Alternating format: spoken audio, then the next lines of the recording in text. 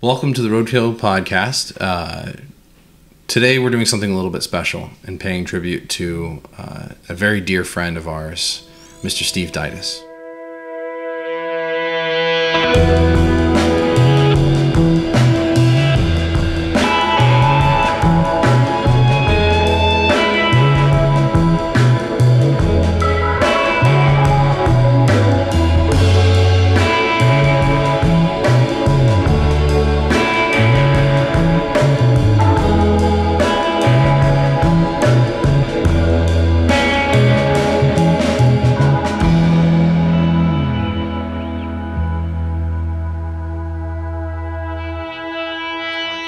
Been to a jam. He's been to two jams. Been to two jams. Been to two jams. Yeah. So, Wasn't he in the very first one, or was it the second one? He was in I think the second one, and then that was a lovely and night. then he did another before we were even started recording. So I wasn't here in time for the very first jam, but that second one we were there.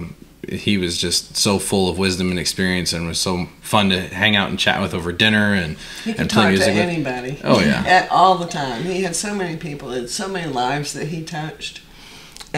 We had been, I'll tell you how we met. This is pretty cute. I think now to look back on it. I had put a call out we were friends on Facebook, but I had never met him.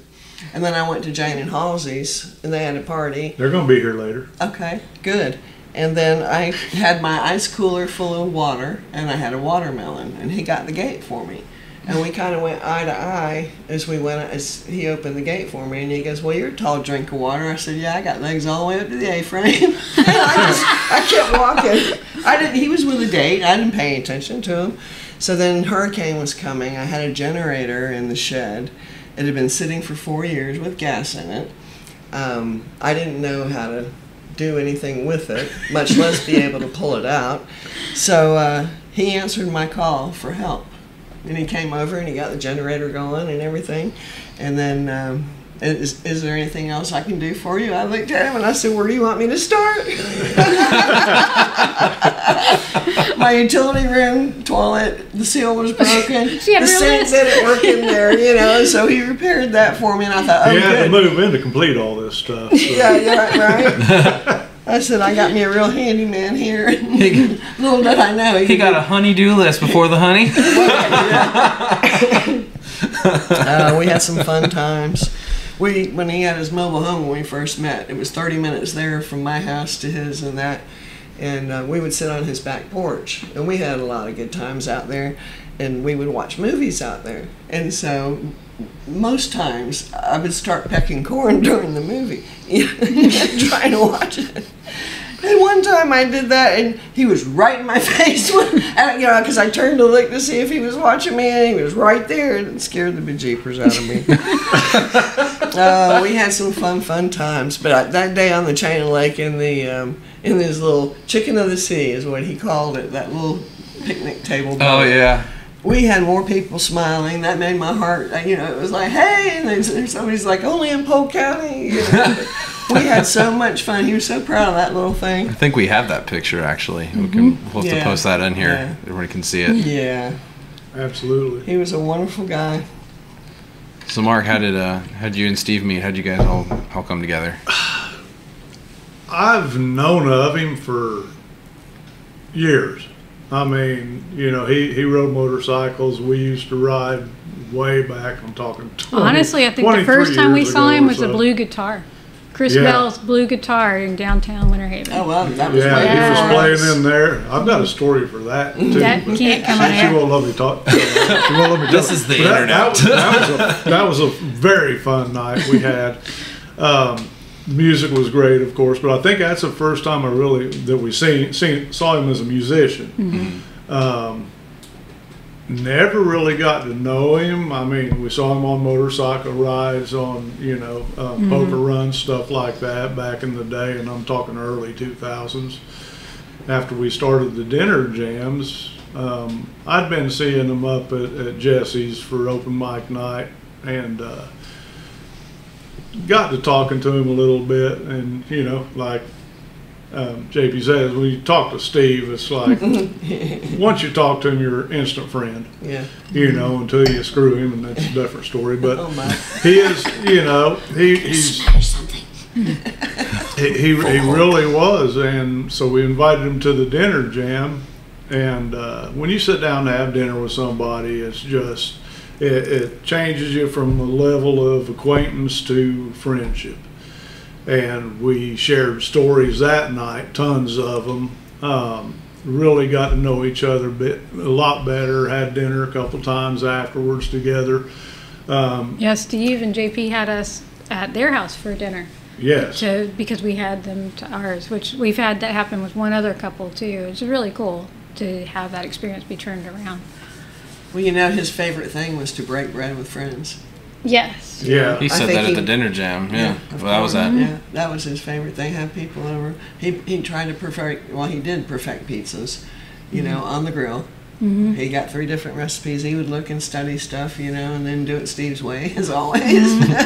But it was really good. Yeah. And He then was we a good had cook. Thank God. pork chops at your house, and they were like really thick, but he had it like down to an art, like exactly how long on each side, what goes with it. I mean, he had it down perfect, and I would have been afraid to cook these big thick pork chops. They came out really And they good, were great. too. It He was loved like- to cook. Yeah, he was a good cook. I was spoiled. Oh my gosh, I was spoiled. So's Tommy. I can relate. He fixes things and he cooks. That's why she moved him in. Cooking for one, yeah, that's what I want to do. You know. That's why Connie still keeps me around. I can cook and fix things. There you go. Earn your keep. Yeah, he and me missed by many. So tell me a Steve story that I haven't heard. Oh my gosh. First time I went with him up to Watertown, he drove me on this back road, Thule Road, I think it was called, and it was a beautiful winding dirt road, lakes and trees and everything, and he stopped in this one spot, and it was to the right. We parked on the side, and we walked through the woods, and you couldn't hear anything but the bugs flying around and stuff like that. It was just gorgeous. I was walking into Eden, it seemed like. And we followed this trail and followed this trail, and when we got to the end of the trail, waterfall. I have a photo, I have a video of it. But he was standing next to the tree like this, and the waterfall all the way down. Just, oh my gosh, that was the most majestic, one of the most majestic days we had. It was fun. That sounds That's beautiful. pretty cool. Yeah. Yeah, he enjoyed showing me Watertown. He loved that town. He loves the people in it. Such a romantic. Yeah. Well, I've got friends now of 8 years that I met. They're friends in Watertown. I've known the girls and everybody, you know. Gosh, 8 years. What a gift to have him for that long. Yeah. He touched so many people. Yeah. And he's with me all the time. Do you still have that ski? What ski? The ski that was in the corner that he set his drinks on? Yes, I do. I do. I want that. Okay. Put it right here. Someone made No. it for him, and the bottom of it is like it's a wrought iron circular thing that Steve put a pole, orange was his favorite color, put a pole in the middle I of it, can and relate then it to has that. a ski on top, Okay. and that's what he used to set his drink and stuff on, you know, when he was Well, playing. also, I was looking at it, and I don't remember seeing it ever anything else, but you know, it's pretty neat. It's got from Cypress Gardens. It's got the old ski emblems and stuff on it. Actually, if it wasn't all cut up, it would have been maybe a collector ski, but who knows? Anyway, he had a little cymbal post attached to it, and when I got his drums and his gear and stuff, I'm going through everything, and he's had this little teeny Zildjian Zell bell is what's called Zell bell, or Zill bell, however you say it. And I'm like, you hit it, and it rings for like 2 days. Yeah, he does. So I'm like, what did he have this for? And now I know, I guarantee he had it on that post. Probably. So when he was in between songs and getting a beer and wanted to get people's attention, you just went ting, and that thing just rings forever. So I think I'll put those together and see if we can't get that in one of the that'd be fun. auctions or something. Sure, that'd be fun. Yeah. I think that'll be really cool for somebody. That would be cool to have. Including me. I would bid on that. He was captain of the Shitty Whistlers Club for Damon Fowler. Okay. Yeah. I still have his and my kazoo. Picture with Damon with the kazoos. Yeah, he was the captain of the Shitty We've Whistlers. got to get Damon on one of our podcasts or dinner because he jams. always talks about the Shitty Whistlers. Yeah, oh yeah. And he was captain. Every There's show, a bunch of us. The first person we saw at the Blue Guitar was Damon Fowler. Oh, okay. Or that I saw. Connie wasn't there for that show, No. but me and a couple buddies were there, and it was just That's how we ended up awesome going back show. over and over. And that's why we went back, and then we saw Steve playing there, and it's like we had some good music back then at the Blue Guitar. It was a lot of fun. Yeah. At least I enjoyed it. Yeah, I'd seen Damon several times, and he was playing at Jensen's. And he went to do a potty break, and Steve sat in. And when Damon came back, he says, okay, I forget exactly what he said, but, you know, that's Damon's pee break or something. I'm through or whatever. Yeah. Damon's a lot of fun. You know, he is. He and Steve, they would talk more than he would play. He plays with the shady judge too. He likes to tell a lot of stories too, like Steve did. Yeah, so like, I think that's why they get along, because both of them are the same way. They'll play a song and then they tell a story. That's what I loved about. And if you're not listening, I'm going to hit the Zell bell. You know, trust the Didas touch. Because he would play a song, and then he had like a story to go with why he liked that song. And what amazed me with Steve was that any song you brought up, he knew all the chords, he knew all the words, and he never had to open a phone up or anything else. Knew them all. How he remembered so much. And he never learned how to read music. But he played it perfect every time. And he was so good. That's a gift right there. That was crazy. He was so talented. He played the mandolin. He plays harmonica. He played a few chords on the piano. That was one thing he really wanted to learn. So we have a keyboard too, you know, that was given to us. I've got a bass, a guitar, and he played drums that I don't play because he played drums. He played drums. He played bass. He played guitar. He sang. The kazoo. When we went to Jesse's, he always wanted to play a new song because we were going there for every Wednesday night for a while. And it was the same song. So he decided that he was not going to go play the same song and beat people over the head with the same song. So he would sit on the couch like 20 minutes before we would be ready to go, learn a song, and then get up and play. In 20 minutes? Yep. Yeah. Oh, yeah. Well, speaking of Steve playing music, I think we have a video of him playing that we'll kind of close all of this out on. It's a bit of a send-off. That's nice of you. That's nice. Well, we were 1 week old, by the way, with this picture. So he was still fixing the generator? He was svelte.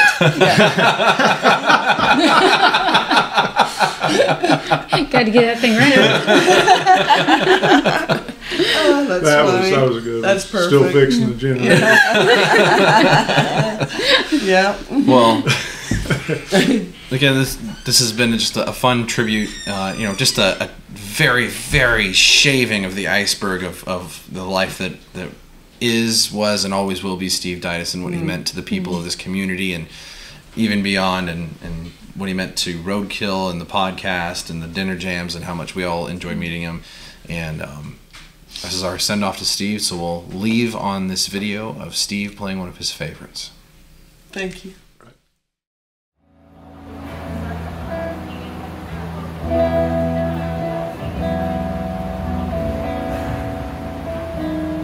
Have you ever heard a robin weep when leaves begin to die? Like me, he's lost the will to live, and so lonesome I could cry.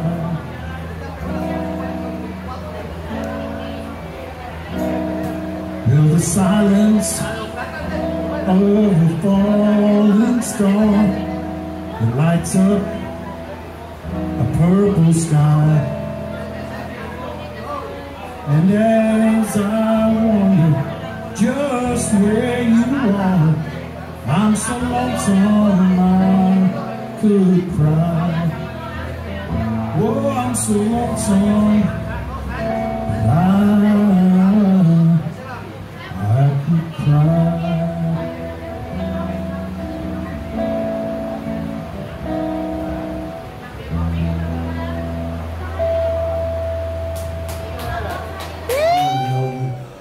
Sometimes it's pretty tough. So nothing but time and love of friends and colleagues in remembrance of all those special moments in time that made that person so endearing and great. Keeping them in your heart, they will live on forever. I believe if we keep this in mind before it's our time, we will have a special place in our hearts as we walk each other home.